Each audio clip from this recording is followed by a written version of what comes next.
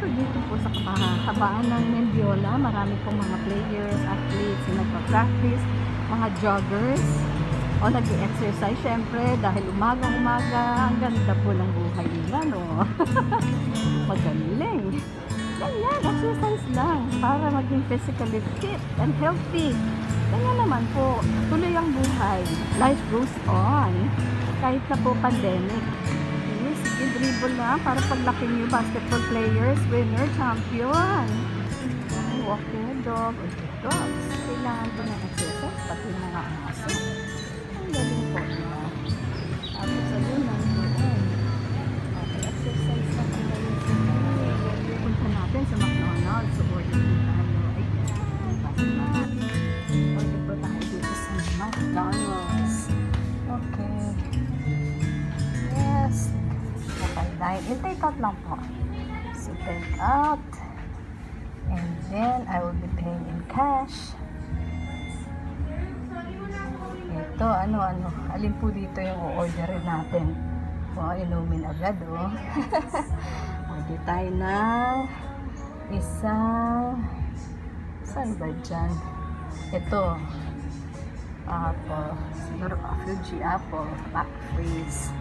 And then, ano ba yan? Ito lang mali. Add to order. Order yan. Ayan. Add to order. Tapos, chicken meal. Chicken meal tayo. Ito. Ay, double yan. Isa lang, one piece lang. Ito tayo sa chicken fillet para mura. Ayan po.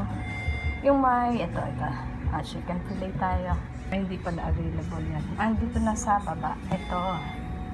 And then, with fries, add 5 daw po. Ayan. And then, wala na. Dalawahin na natin yun. Teka, cancel muna. And then, after canceling, I will go and buy one more chicken meal. Yung single lang sana eh. Single lang po dito eh. Saan ba yung single? Eh, single chicken lang. Saan yung single? Rice meal eh. Wala na yung single. Dalawa na nga lang. Okay. Ito. Ayan pala. Ito pala eh. Add to order. One piece chicken. Yung medium fries lang siya. Wala. Wag na mag-change. So, add. Okay, kung done na, I will go ahead and go to done. So, dito tayo, dalawang Fuji apple McFreeze. Isa na lang kasi may isa namang drinks doon sa kabila. I-review natin ha. Okay, yan lang po in-order natin. Isa, dalawa, dito, fries. So, kulang pa. Kulang ako dito ng isang chicken solo. Dalawahin na natin. So, the total order is check out na tayo. Tapos, lalabas dito. Kukunin yung receipt nyo. Pagkakuha, punta sa counter. Po tayo dadaan. Papunta sa St. Jude. Kasi sarado po yung door doon, yung gate. Doon sa papuntang Malacanang. So, dito po tayo sa may medyo gilid. Dito po tayo. Aguila Street pala po yan. Aguila Street, First Street, at saka, syempre, second po sa kabila, no? Mahihan po. So, wala lang po katao-tao. Kaya safety-wise, okay lang po. May safety precaution po tayo lagi. So, merong units for rent. Kung gusto niyo mag-rent, ayan, meron pala po dyan. Dito sa Aguila Street, ha? It's tall apartment. Ayan, maganda naman po, diba? Ayan po, sa Aguila Street, 4th Street. Dami po talaga mga space for rent kasi syempre po wala na pong pasok eh. Kaya yung mga apartments, saka dormitories, talagang affected po talaga yung industriya. Ay dito sa bridge. Okay, ito na, may pangalan talaga yung Bridge Concepcion Aguila Bridge. Okay, yan po yung load limit. 20 tons. Ganda po kasi ilalagyan talaga ng mga plants ko. Beginning lang talaga po. Ito po sa gate na to ako dumaan kasi hindi po pwede dun sa kabila sa Mendiola. Ano po ang Watson Building? Komunikasyon. Wikang Pilipino. Watson Building. Okay, sa Buen Camino Street. Buen Camino Street. Papunta po tayo sa St. Jude. Po sana, pero yung mga tao naman po, tingnan nyo, halo-halo na yan. Yan po may morning market. Ang galing. Opo, andun na daw po yung St. Jude. Residences dito. Condo units for sale. Yan po. Kenny Rogers. Ice po.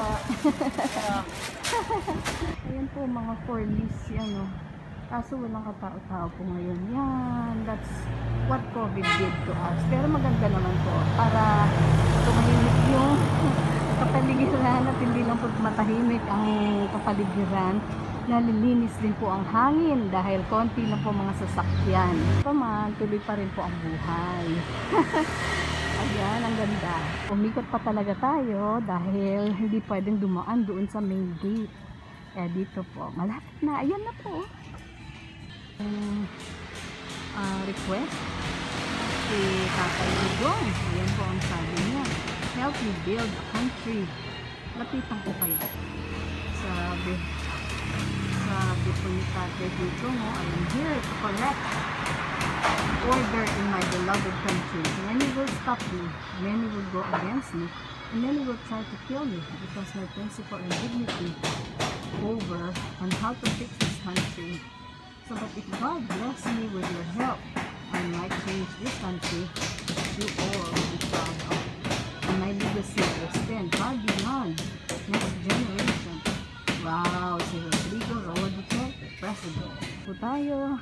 Yan, mas malaking view ng St. Jude. Imposible man po ang sinasabi ng ating presidente, pero magiging posible din naman po sa tulong ng Panginoon.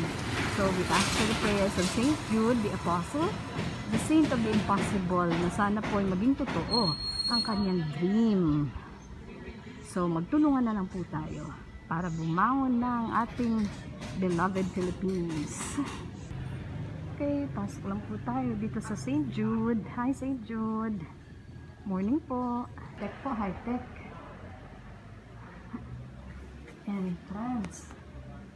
Ayan.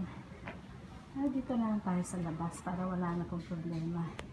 May ganyan pa, oh. Ayan. Tapos temperature check. Temperature. Wala. 36.5.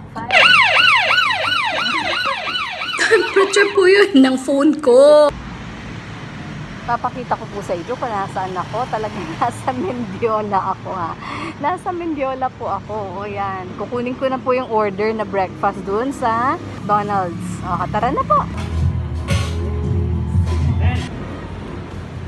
On my way home, nakita ko po ito sa Centro Escolar. Tingnan nyo po, ka-birthday ko siya. Ayan, sabi, ipinanganak sa Maynila noong Hulyo 16. Ka-birthday ko siya, kaso 1873. Ulirang guro. Sana oil. Ulirang guro. Taguyod ng pagtuturo ng disiplina sa mga kababaihan. Pilantropo at isa sa mga nagtatag ng Centro Escolar University.